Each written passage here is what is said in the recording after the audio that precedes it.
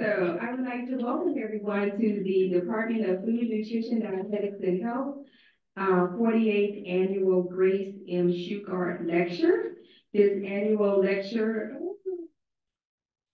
do you need the IT guy? Yeah, actually come around. We're good. Okay. This annual lecture series brings dietitians and food service and hospitality experts to Kansas State University to enrich student curricula and providing continuing education for practitioners in the field. Established in 1975, the lecture series is a long-standing tribute to Ms. Schugart's accomplishments as a leader in the dietetics profession, where she served as president of the American Dietetics Association, which is currently now the Academy of Nutrition and Dietetics. She was also department head in the College of Human Ecology, which is now the College of Health and Human Sciences, as well as a visionary for food management education throughout the country. Ms. Schugart also was a Medallion Award winner and received the Marjorie Holsizer Culver Award, the Academy. Should not be doing that, I'm sorry.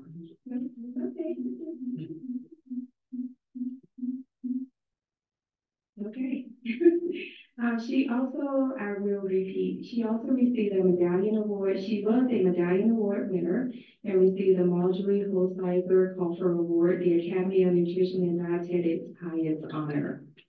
We have invited Ms. Schugart's grandson, Jeff, and his wife, Joanne, to join us for this prestigious lecture series. So will everyone please welcome me and welcome Jeff to come and just say a few words.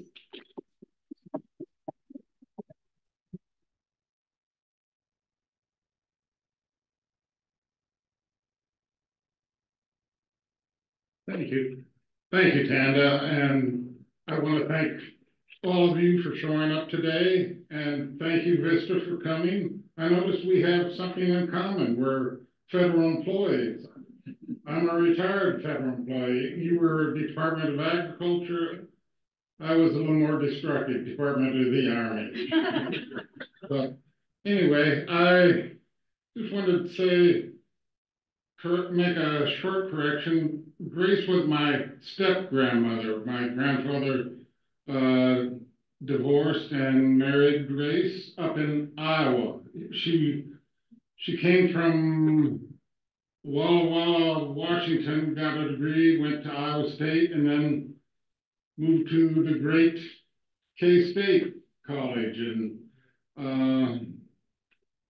spent many years here. I remember she was closer to me as a grandmother than my actual grandmother. My grandmother lived out on the East Coast in Baltimore, and Grace was here, and my dad would come down quite often to visit. And she was a very proper dietitian, server, I guess. When we would come, she'd have a little cart at breakfast time, and she'd be making toast right there and everything. But she was a wonderful person. And thank you again for coming.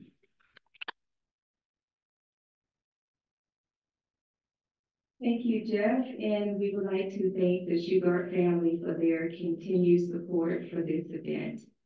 Next, I would like to recognize the retirees in the room. So if you are a retiree, please stand. And I know we have several. Don't be shy. Yes. Thank you. And do we have any alums in the room?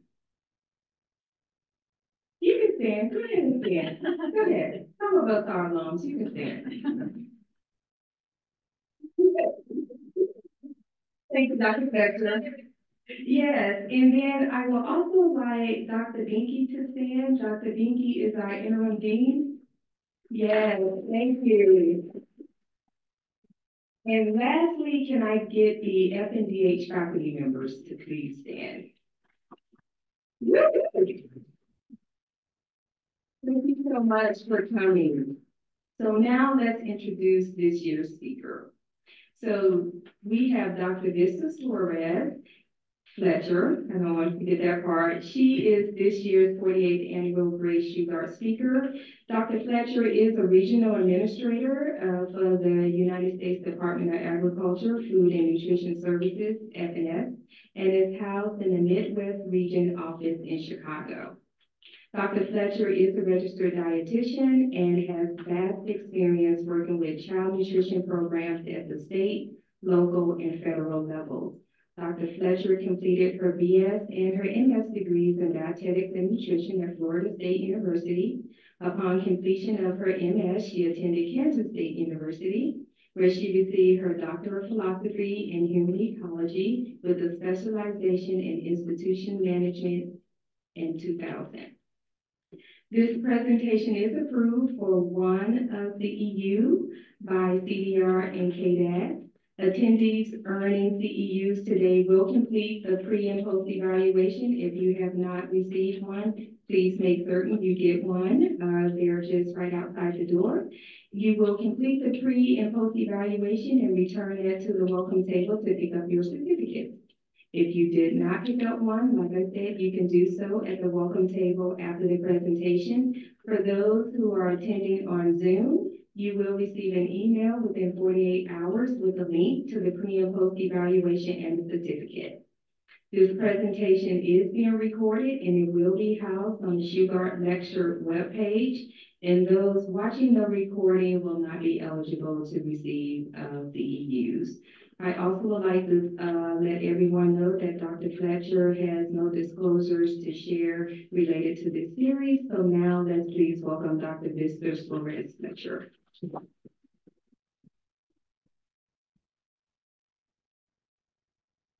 Here, they just turn the switch on top on, so like. Now let's get you fixed. This way you can move around. Oh, I can roll? You may. I don't have to stay here? Yep. Oh, okay, all right. I thought I had one stuck here. So, good afternoon, everyone.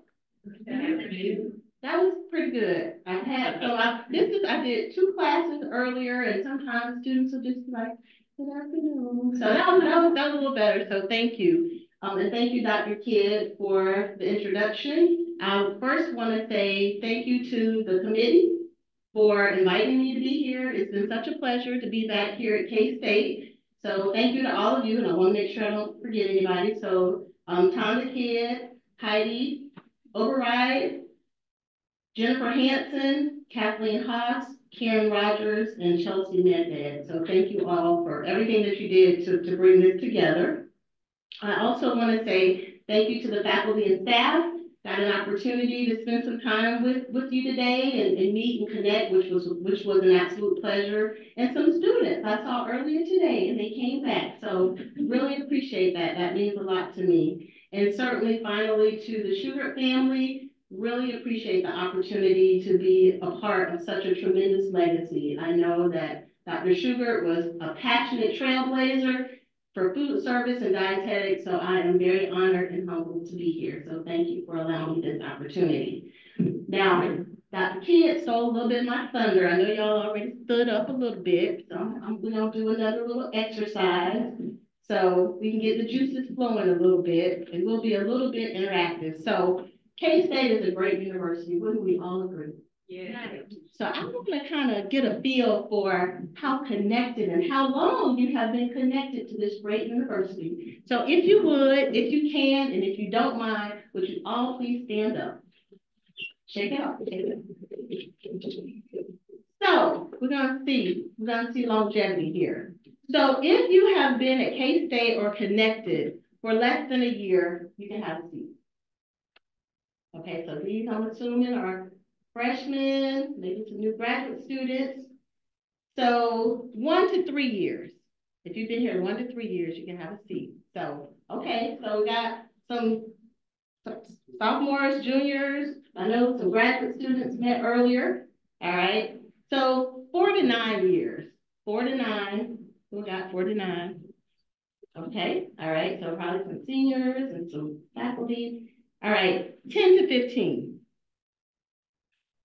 Okay, all right, now some of y'all still standing up. 16 to 20. Okay, there you go, okay, all right. We got some holdouts here. All right, now 21 to 25. Okay, oh, that's still standing, okay. All right, 26 to 30. Okay, now this is going a little further than I thought we would. So, all right, let's do 30. Now this is year, now 31 to 33. Okay, okay. All right, now, okay, now those still standing, you've been here for more than 33 years. Okay, so I'm gonna need you to just say who you are and what you do. So over here.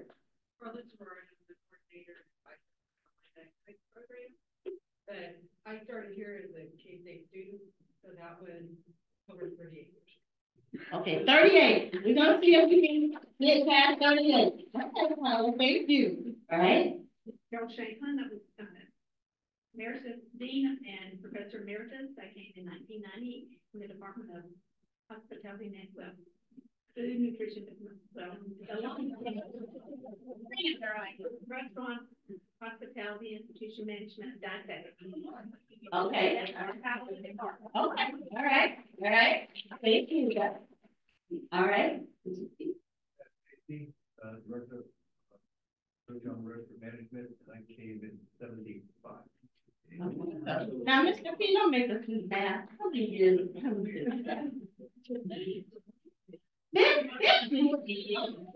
Wow. Oh my goodness. Wow. Wow. Oh my goodness. Sandy Cochran, I started, came here in 87 and joined Housing and Dining Services, and then moved over to faculty in dietetics after that. But I came here in 1973 as a freshman. Wow,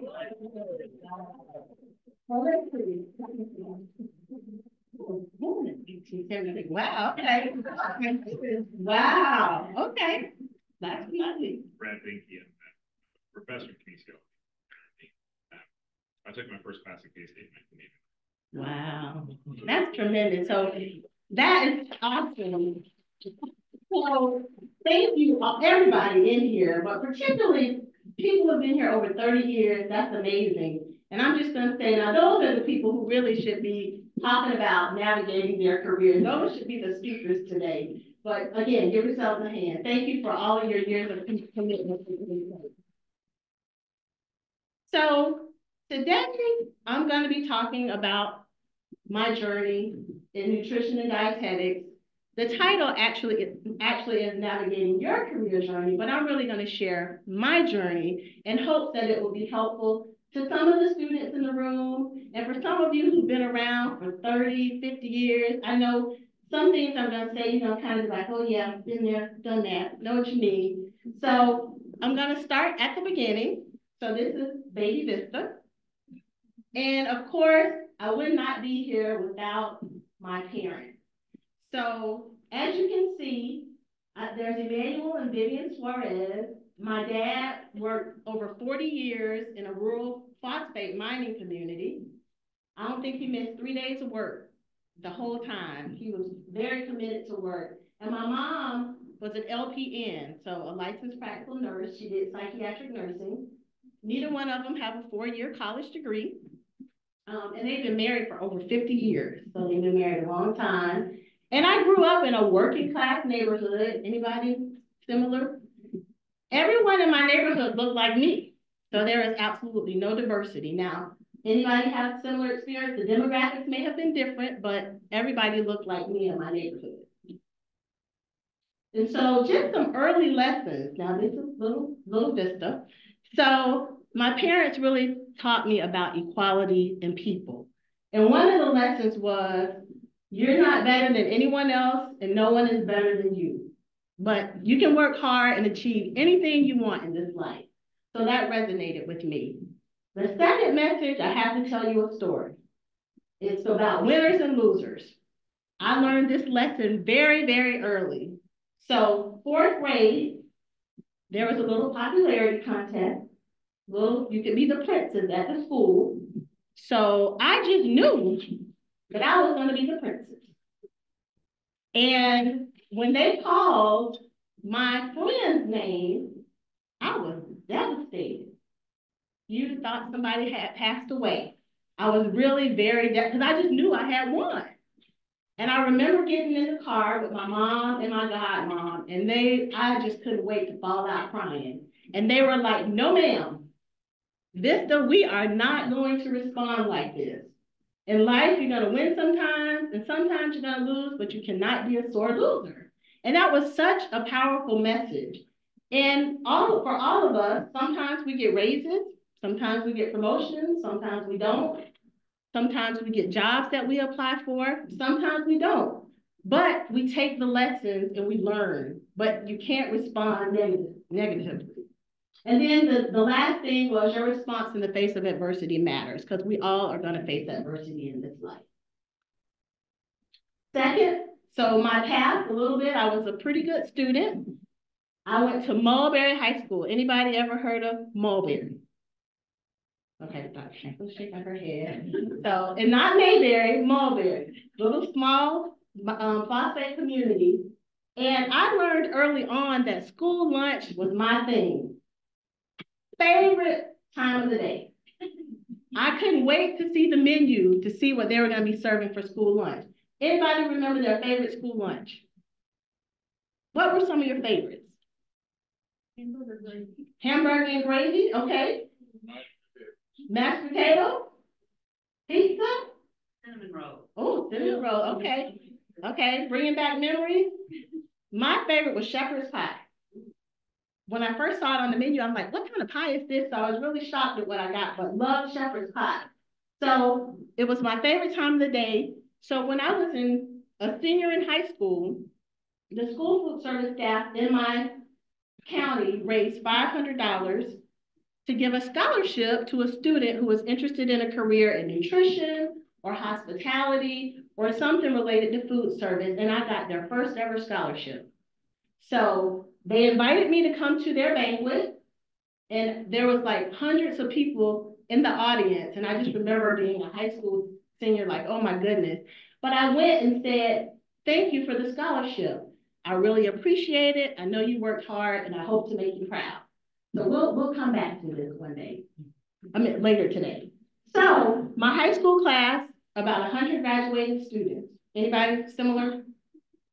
Did y'all have big classes or? Big? Big, okay. Well, only about 100 in Mulberry, that's all we had. So next were my college years. I went to Florida State University, and I soon learned that I was not in Mulberry anymore. I go from this small school to a university with over 25,000 students.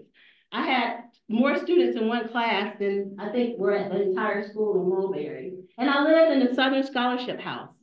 So this was the first house that I lived in, the Rotary Scholarship House, and learned a lot of lessons there as well.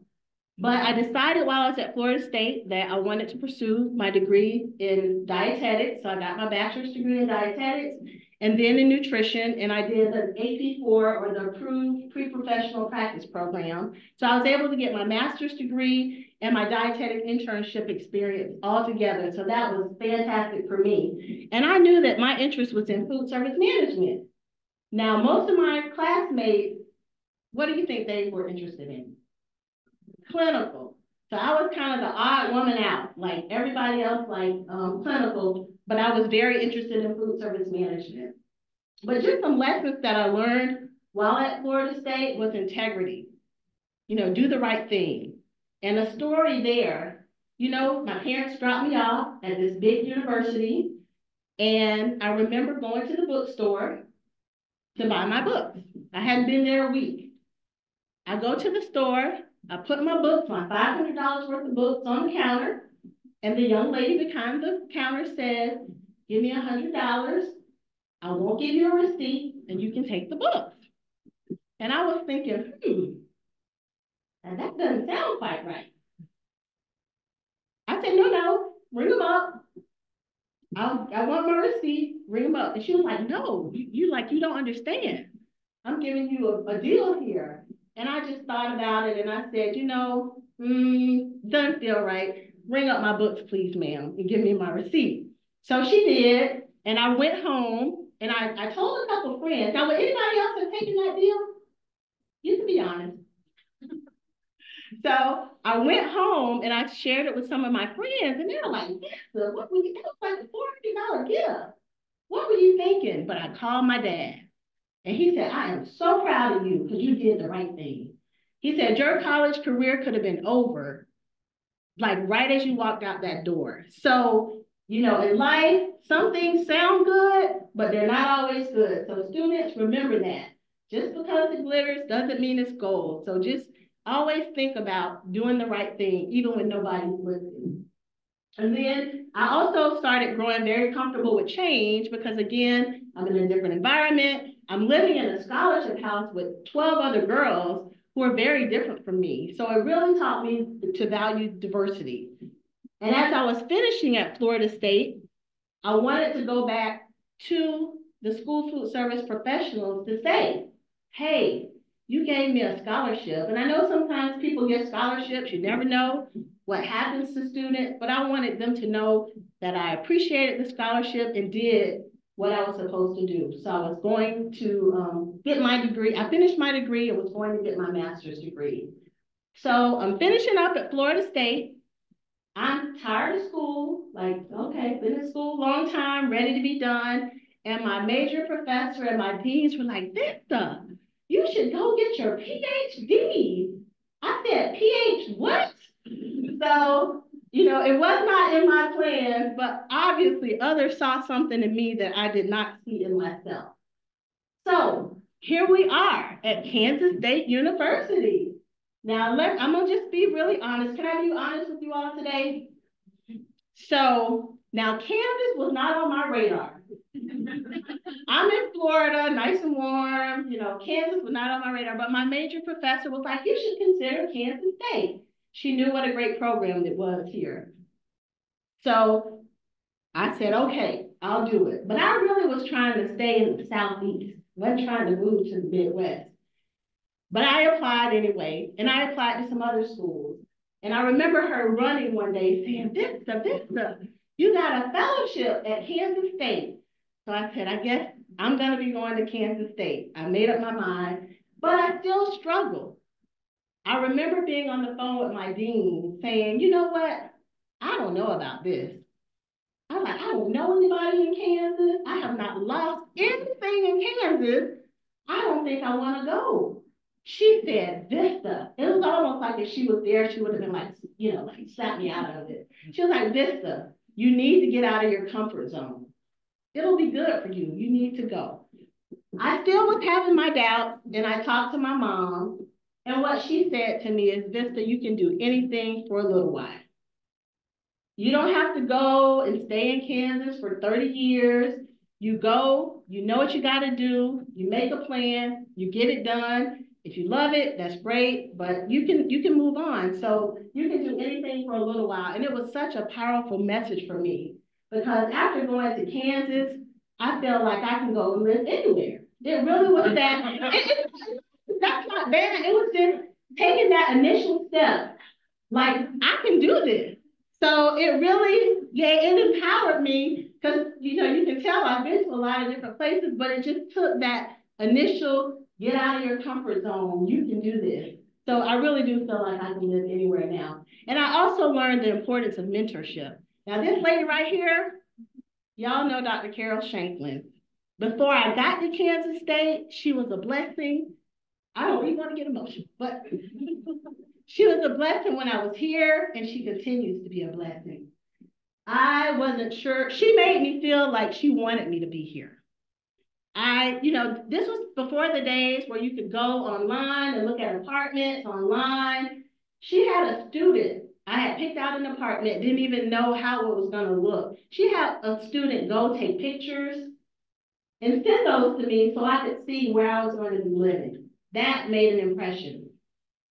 When I got to K-State, we decided she was going to be my major professor, And I said, I went back to what my mom said, you don't have to be anywhere for a long time. I was like, Dr. Shankland, 3 year, I want to be on the 3-year plan. I'm not trying to be here for, I love you, but not trying to be here for long. She said, you do what you need to do and we will get you out of here. And she worked hard every week. Every week she was like, this is what we need to do. And I made sure to do what I needed to do because I knew she was going to do what she needed and I didn't want to disappoint her.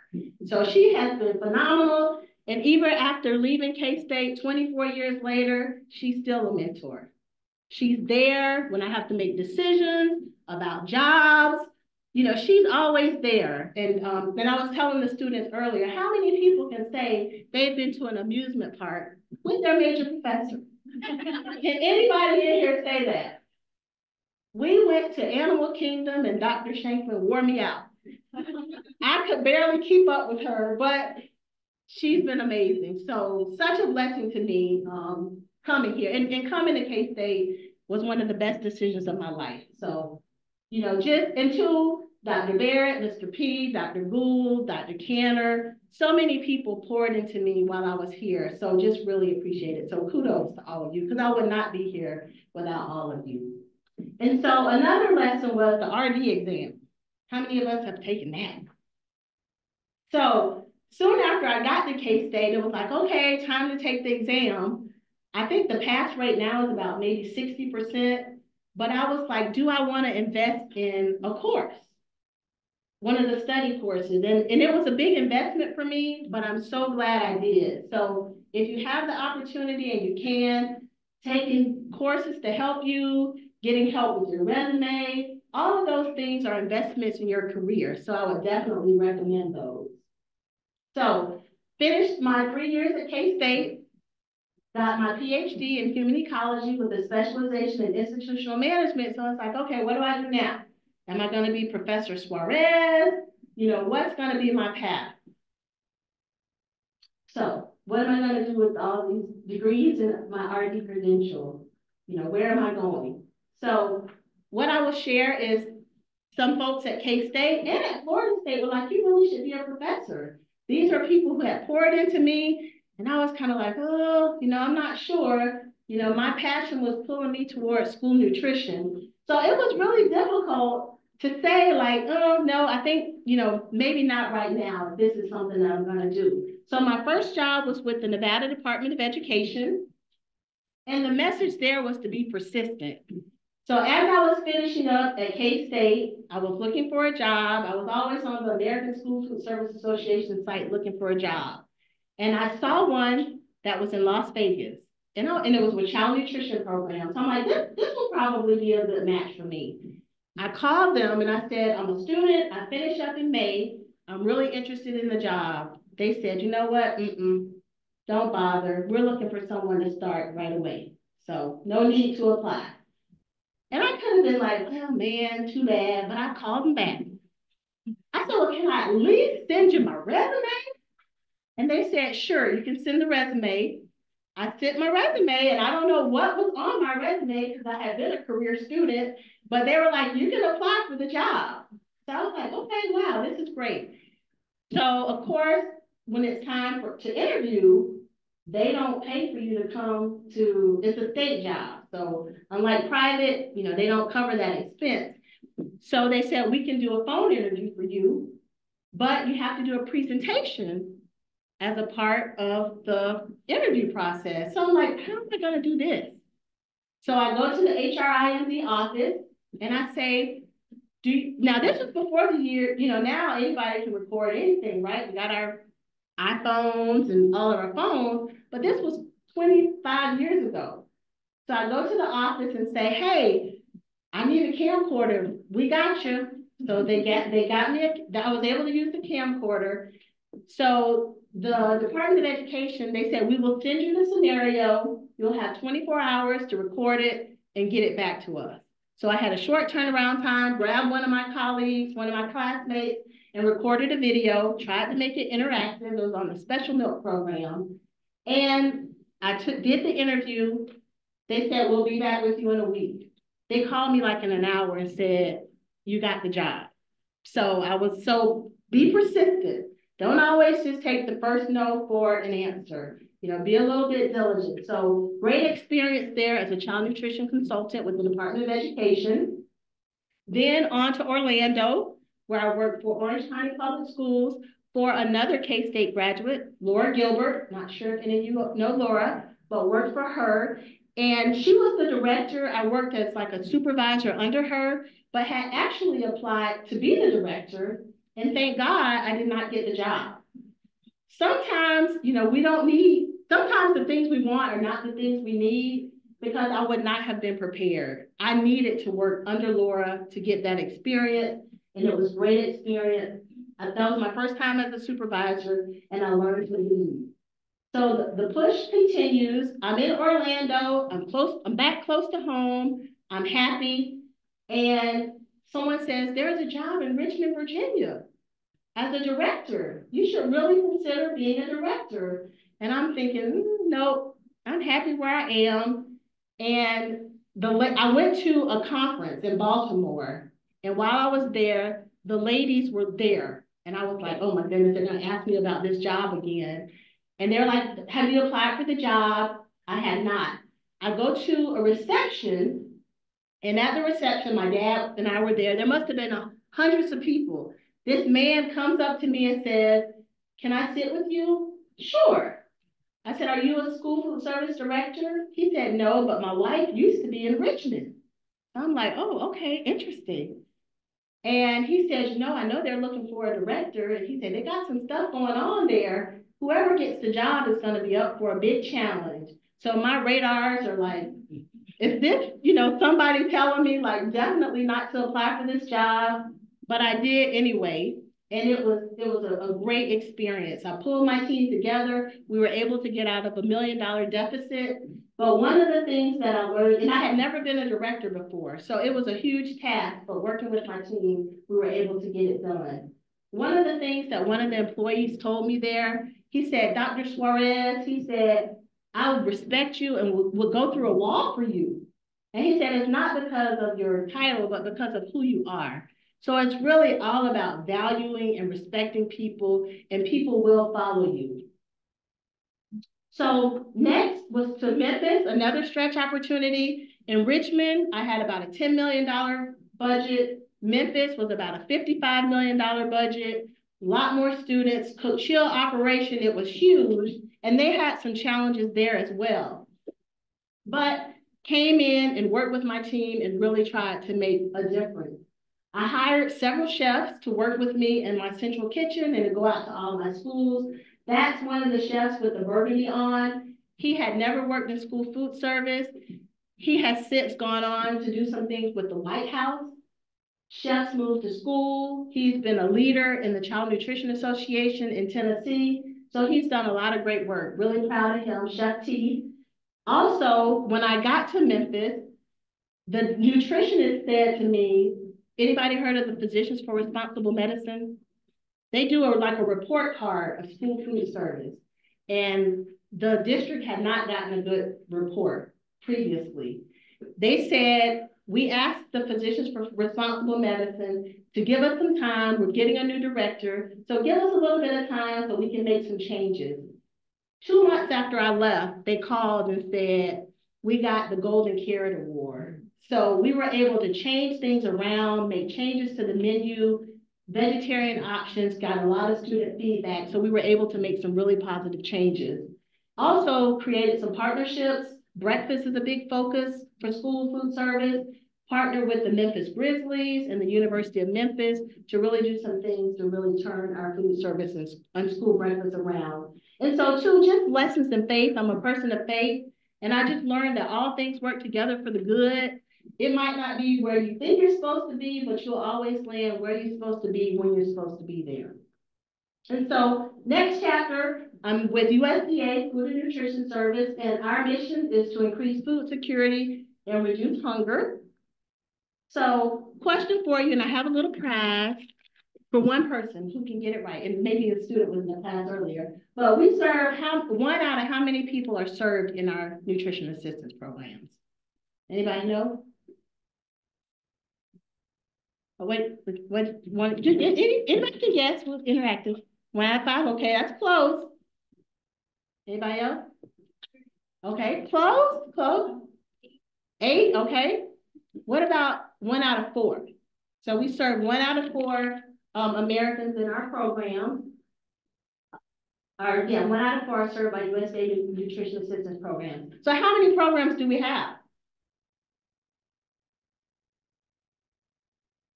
It's not for a grade, so you can answer. Just guess. Well, does anybody know any USDA nutrition assistance programs that you just kind of can call off? With? Now? What I hear? CACFP? Yep. Okay. So we got several. We have 16 programs. Yeah, and so you can't see all of them, but I know everybody's heard National School Lunch Program, School Breakfast, we have Fresh Fruit and Vegetables, Summer, Child and Adult Care, we have the Summer Food Service Program, the Emergency Food Assistance, Commodity Supplemental, Food Distribution Program on Indian Reservations, WIC, Farmers Market, Senior Farmers Market, we have the Patrick Leahy Farmers School, SNAP, and we have the Summer Electronic Benefit Transfer Program. So, a couple questions for you. So the state of Kansas will be one of 46 states, tribes, and territories to launch this new FNS program in 2024. Okay, summer, everybody think Dr. Shepherd got that? Summer EBT? Okay, so correct, that's the summer EBT program. And with that program, students who are eligible for free reduced price meals or can be directly certified will get $120 during the summer for each child, and that will really help parents to make ends meet and get some nutritious foods. So that's summer EBT. So how many students do you think we estimate being served by summer EBT? And this will be the first summer that we're doing it. So we won't post it without going over for a prize. So throw out some numbers. Yeah. Oh, total.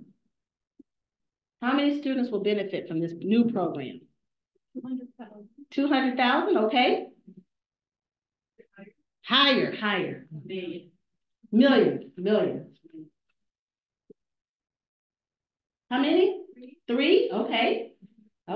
Well, it's 21 million. Whoa.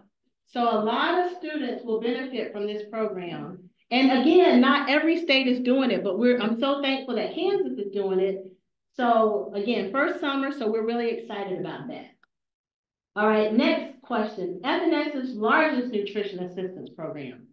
Is it food distribution programs on Indian reservations, supplemental nutrition assistance program, the WIC program, or child and adult care food program? Largest.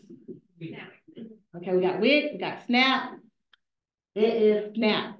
SNAP is our largest program. And so how many people do you think are served by SNAP? Millions, yep. I want to give away a prize, y'all. Get close. What? How many? 41. Did you? No. 41 million. I can't go. So got little fruit notes here for you. So good. 41 million. Very good. All right. Next question. This program provides supplemental foods, healthcare referrals, and nutrition education for low-income pregnant, breastfeeding, and non-breastfeeding postpartum women and infants and children up to age 5 who are found to be at nutritional risk. So is that TFAP, the Emergency Food Assistance, WIC, Child and Adult Care, or the Summer Food Service Program? WIC. Everybody agree? Yeah. So correct, WIC. So how many individuals do you think participate in WIC each month? Not as much as SNAP. 15, okay. A little bit lower. 5 million. Okay, so that's close. So I think 5. So okay, so you get a it's actually 6.3 million. So yeah, 6.3 million a month. And so yes. So for every dollar invested in the WIC program, it saves almost how much in cost? $250. Anybody something different? What? $4. $4? Okay. I wish it was $4. It's $250. But we know that WIC works. Better outcomes for children, infants, and for moms. So WIC works. And then I think this is our last question. This program works to improve the health of seniors 60 years and older with supplemental foods. And so, food distribution program on Indian reservations, TFAP, SNAP, commodity supplemental, or child and adult care food program.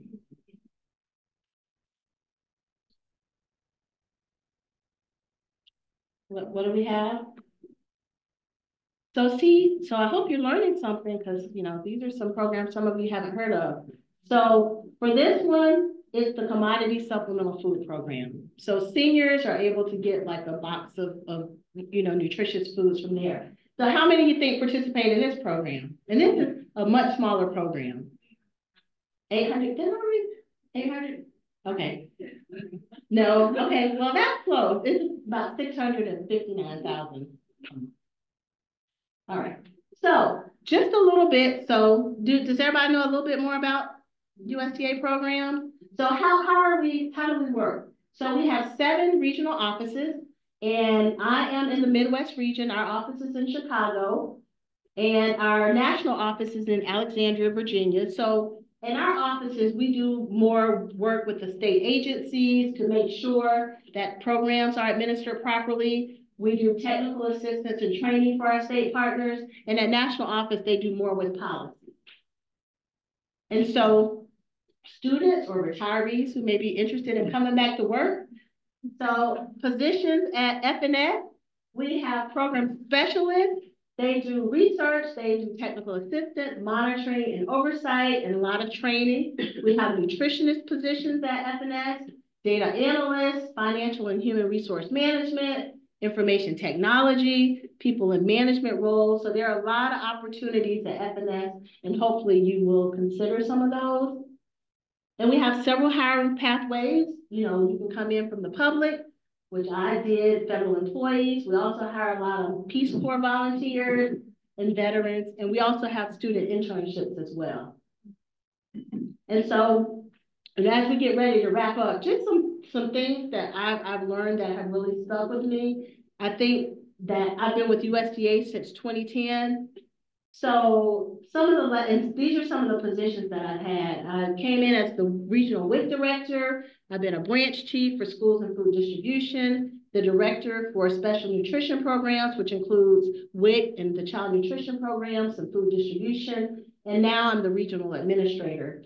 But just some lessons learned. Some of those early lessons, again, don't be a sore loser. I've had a number of jobs since I've been there, but there certainly have been other opportunities that I applied for that I did not get.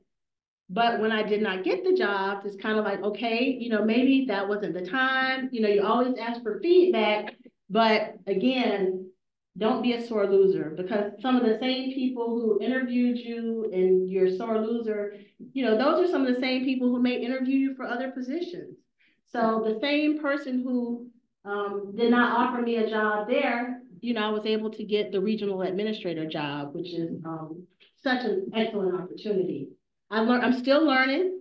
I think we all need to be lifelong learners whenever there are opportunities. I've gone to Harvard for classes. I've done the Federal Executive Institute, and I also still learn from my staff. Even though I'm the leader, everybody can be a leader. So whether the person who cleans the bathroom or the secretary, there's something that we can learn from everyone. So always keep that in mind. Always be ready and willing to take chances. Sometimes we go into a position thinking like, I don't know if I can do this. I don't know if I want to do this, but having support, you can definitely make it happen. I remember talking to my dad saying, again, not sure if I can do this. And he gave a great example. The President of the United States, when they start their job, they've never been president before, right? But they figure it out. They have people around them who can support them. So you can do this too. Get involved when there are opportunities. You just never know where opportunities will lead. I remember being asked to do something in an elevator which led to a great opportunity to lead some folks throughout our organization, and it creates exposure for you. So always get involved, get comfortable being uncomfortable.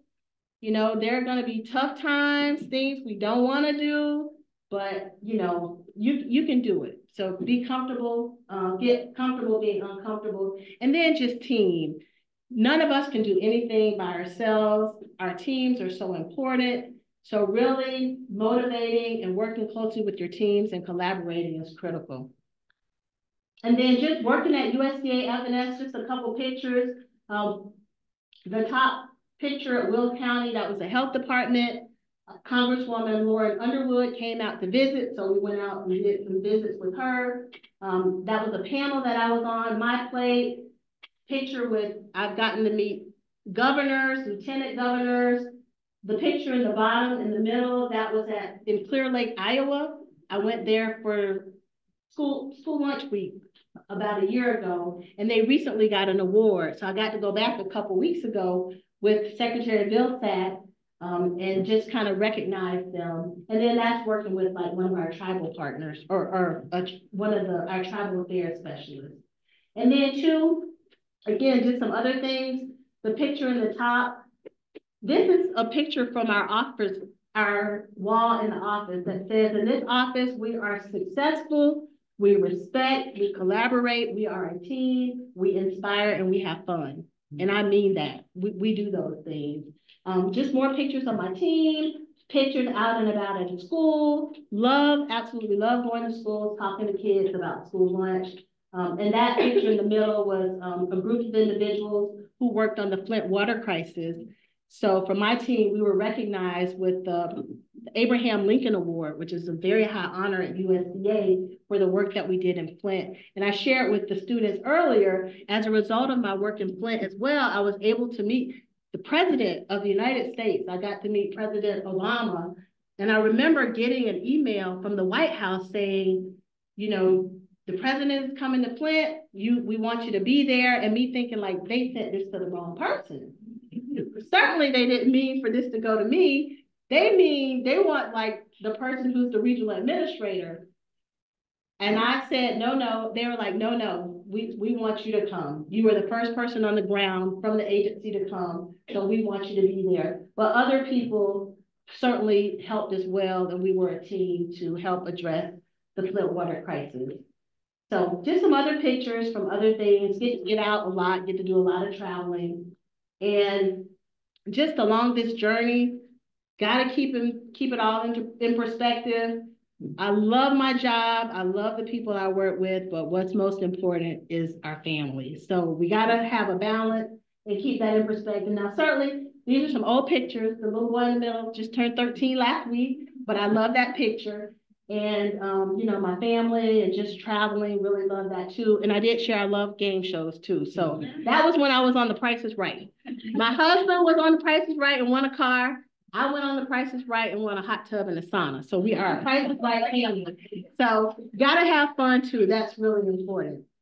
So I'll just close with saying that's been my journey. Hope that some of the lessons were helpful for you, or some of them you can really relate to. But how will you navigate your journey is the question that I have for you. So thank you all so much for listening. I think we have a few minutes for questions if anybody has any, but just really appreciate the opportunity to share my story. And it's just an honor to be here. So thank you.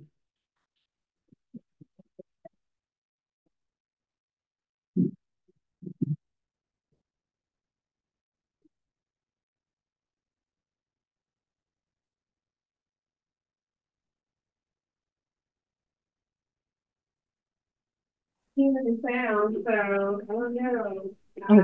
No. Are there any questions for Dr. Fletcher? Yeah, just speak loud. Do you want this? Do you want this? Yeah. Now, if y'all don't have questions for me, I'll ask some questions. Oh, he's still You had here. to turn it down, exactly. Oh, okay.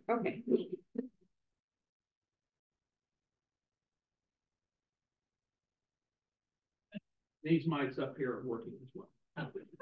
Go ahead. Just speak loudly. I appreciated your lecture. Thank you so much. It was super enjoyable, Dr. Fletcher. My name is Erica Windshield. I work in nutrition and dietetics and health. Thank and you. in one of the earlier grad classes today, I was able to watch you speak to our grad students. And you brought up the summit that happened, the Child Hunger Summit. And there was a very big idea of like universal free school lunch. Any updates that you know of? So, you know, universal school lunch right now, that's not something that, you know, Congress, we're going to do right now, but a lot of states, several states, and I know, for example, 2 states in our region, Michigan and Minnesota, they have healthy school meals for all. And I was in both states, in Minnesota in particular, they talked about the increase, like a 37% increase in meals. I went to a school breakfast there. I have never seen so many students. I mean, the line was like from here to there for school breakfast. So it works. So right now, you know, individual states are, you know, making decisions, but in where they're doing that, we've seen some positive results, but yeah, not quite yet. So we'll keep our fingers crossed. Yep. So now I will ask some questions if y'all don't have any. So, oh, question over here. So when you work in the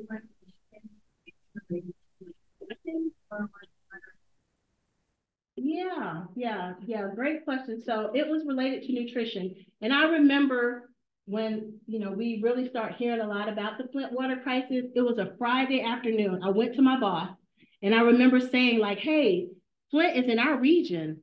I feel like we need to be doing something. And, you know, at that moment, we didn't know what to do. But that weekend, there was a huge call with like other federal agencies saying like, we need to do something. And guess who they called and said, you're going to Flint. It was me. I don't know if it was because I brought something up, but they're like, we need someone to go. So you go to Flint. So I was the first person on the ground from our agency in Flint. And what we did was, you know, we know that nutrition can help mitigate lead absorption. So I met with school food service. We went to WIC to find out how we could be helpful. So one of the things that we did was really try to provide more food items that were high in things like vitamin C and iron that could help really with mitigating lead. We actually came up with a toolkit. Again, it was a collective effort so that others have asked for and used our toolkit to help them through that, but really just trying to help with the nutritional aspect. Thank you for sharing. Oh, thank you. My pleasure. Yeah. So, anybody else? Okay, Dr. Bull. Are there materials in place for the NPDP program to make sure the money goes where it's supposed to go? Yeah. So we are working with our state partners. So it's a brand new program, but certainly integrity is really important. So we'll be working closely with our state partners to make sure that the funds go where they're supposed to go. And again, you mean like the individual student, like they need to qualify for free or reduced price meals or to be directly certified. So all those things will be looked at closely. And parent, you know, even if they qualify, if they don't want to participate, there'll be options for that as well.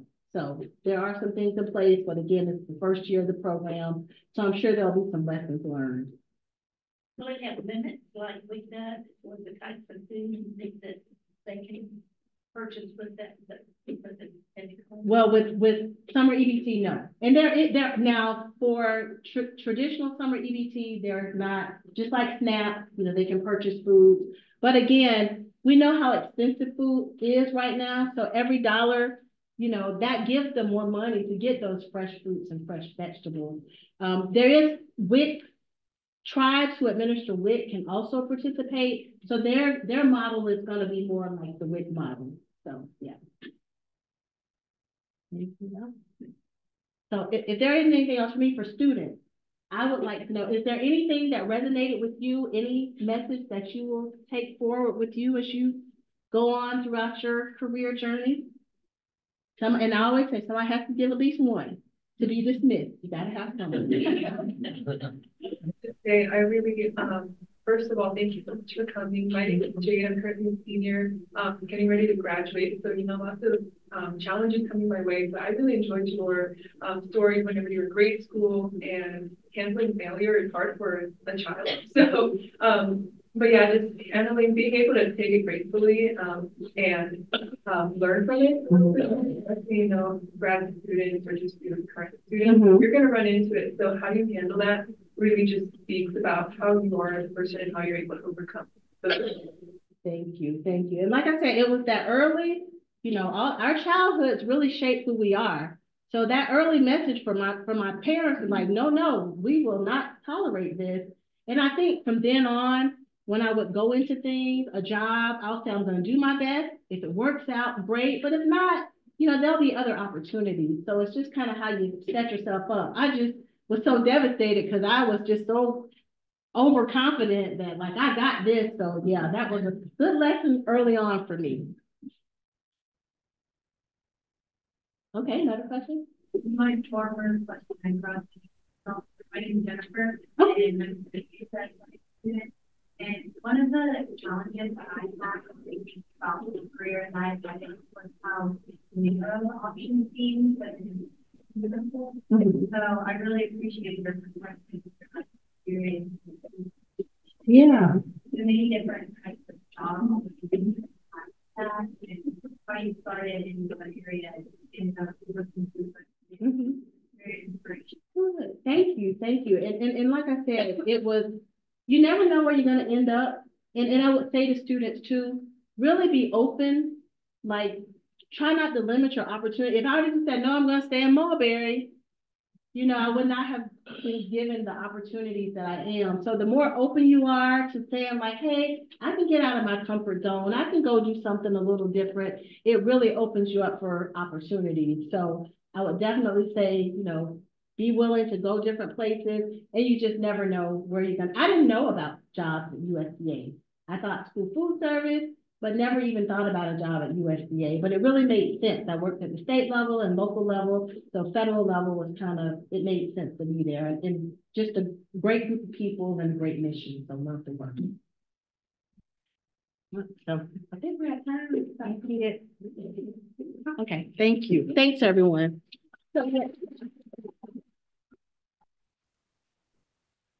So thank you, Dr. Fletcher. I don't think this is working, but I can speak loudly. No, that's fine. So this concludes our lecture series for this year. We do have light refreshments out in Hoffman Lounge. So if your schedule allows, please just have some refreshments, and those you may want to go up and talk a little more to Dr. Fletcher. That is welcome, and thank you all for just coming to spend a small part of your day with us. So have a great afternoon, or excuse me, yeah. Thank you.